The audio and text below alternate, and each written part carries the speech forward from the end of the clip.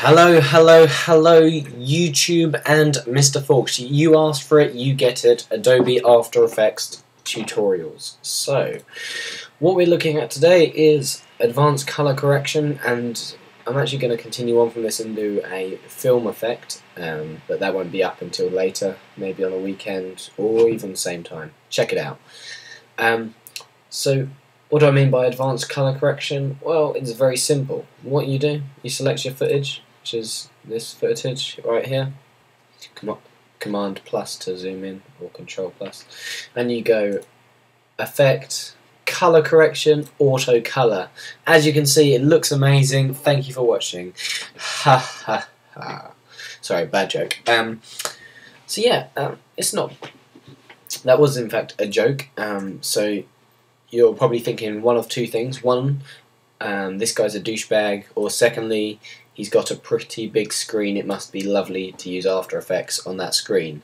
The answer to both them statements, first off, yes, it is lovely, you should be jealous of this screen, and secondly, I'm not a douchebag. Now this video clip is in fact from Andrew Kramer's Action Essentials 2. So Andrew Kramer, I've mentioned your name, please don't come at me with your bare hands. What do I mean by advanced color correction? Well, it's quite simple. Say this, I wanted to change this orange, I thought it was too ridiculous and I wanted to make it darker, more desaturated, but I don't want to draw the oranges out of his blue shirt. So the idea is that you isolate all of the different elements and color correct it like that. For instance, the face is too blended into the back, so we'd have to go about fixing that. And so this does involve lots of camera tracking and all that good stuff, but is very beneficial. Now this clip is only like 4 seconds, but I'm not going to do all of it. I'm just going to do 2 seconds, only because I want to get the technique across. In fact, I'm going to composition settings. Change it to 2 seconds 0, 0. Okay, right, so now we've got 2 seconds of footage. Bravo, let's get going. So the first thing I want to do is do a new adjustment layer. I'm going to get used to this. In fact, while we've got it there, we're going to duplicate it a few times. We're going to call the first one, hit enter, call it face. And why are we calling it face? Well, because we want his face. Can zoom in even more, like that. We can get a bit of his in, not all of it, because we can feather it a bit anyway. Now, if you're working in professional industry, the idea is that you want to be feathering it like 1 pixel, and you want to be really tight with your rotoscoping. Now rotoscoping is in fact the basis of professional compositing. There's a few main techniques. You've got camera mapping, you've got rotoscoping, all these work together, but if you want to be a professional guy, just practice rotoscoping. I know it's boring. Well, it's not boring. If you enjoy special effects, you shouldn't find it boring. So we've got the guy's face. Next adjustment layer, in fact, next adjustment layer, I'm gonna go for the gun. Why? Because at the moment the gun looks very matte and I want it to look a bit more glossy. And I can show you how to do that. Hold down the spacebar to move the image around. The idea is that we don't really want his hand in there. So I'm sure you know.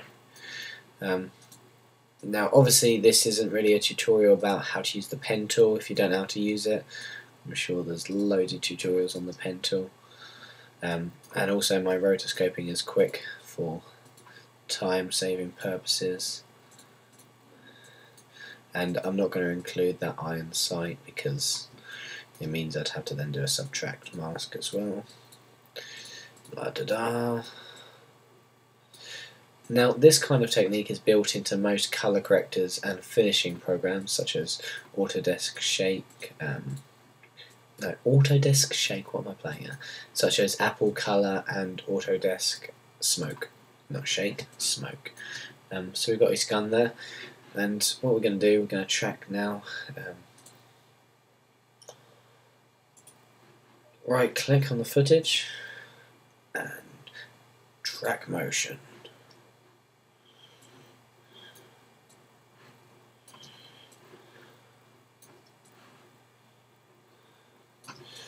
And I want to choose like this area.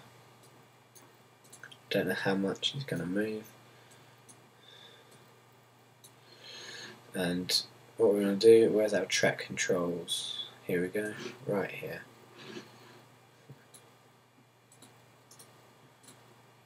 Ah, beautiful. Rotation as well. We can choose this light because I bet you our tracker's going to find this light with ease. Beautiful. And just hit this analyze forward button. Boom. Oh my god. I did not see that one coming. Did you see that one coming? Look at that. It gets to about up there and spazzes out. Who'd have seen that one coming? And why did that happen? Well, basically that got hidden. So what we're going to do, we're going to do this again. Reduce the actual area image that we're tracking, reduce the size of it. Clearly that is not the best point to choose. Now the trouble is that lots of this looks the same, so I'm going to choose that there. And let's try again. Where did I have it? Like that. And like that. Let's analyze forward again. What is it playing at? Okay, right, so clearly this isn't going to work. And clearly, even though it seemed to work earlier, it is not working now, which is not very good. But you know what? Camera tracking, Google it, find something else. Or if you want it in a separate tutorial, I'll do it for you. But I'm just going to go over the techniques of advanced color correcting. So basically the idea is that you isolate each individual component. So for instance, I've got the gun selected. So on the adjustment layer, which we're going to hit enter and rename gun,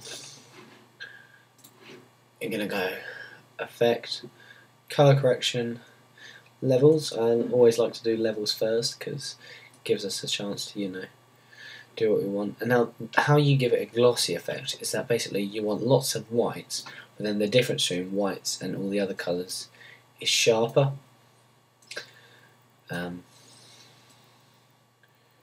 So like bring out some of the whites but then crush the greys a bit more.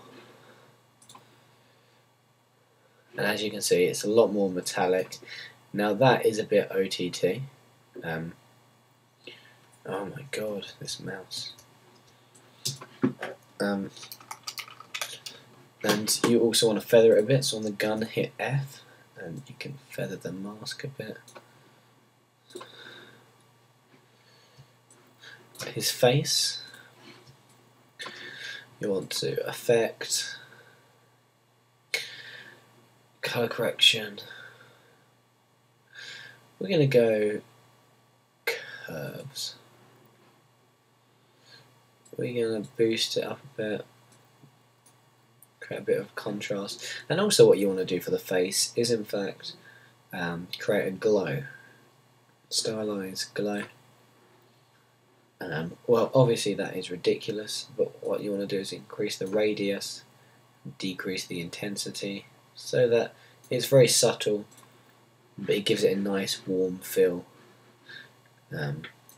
Before, after, a lot nicer. We're going to hit the F key, feather that a bit.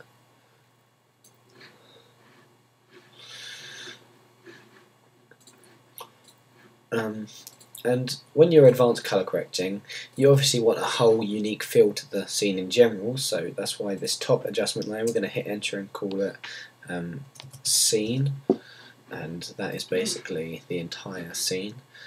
Now